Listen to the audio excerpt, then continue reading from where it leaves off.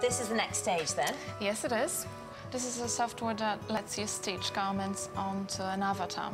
You've made the clothes specially for this avatar model, haven't you? Yes, they have been scanned in.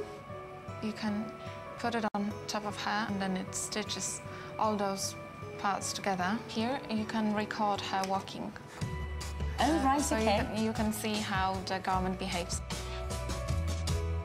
The only thing that you can't do is check how this model looks on a catwalk with your own measurements, so because it's already set. So even as computers, they won't let people who aren't tall enough on a catwalk? In the future, do you think that we'd be able to shop online like this, that all clothes could just be sort of fitted onto your size?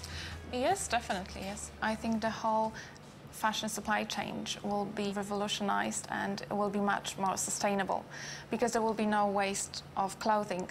All the garments could be made specially for customers. When you started out in fashion, is that right? Yes, I did, yes. Then I thought that it would be much more interesting to study digital fashion, and right. I ended up doing PhD in fashion and technology.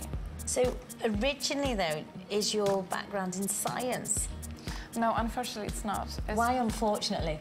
Because it will help me significantly in finding the best solution for virtual try-on if I knew more about maths and physics and computer science, mainly.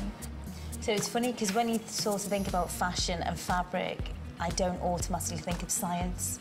I think that even it will be very difficult to find a job in fashion in the future without understanding how it works and without understanding the 3D garments and 3D stitching.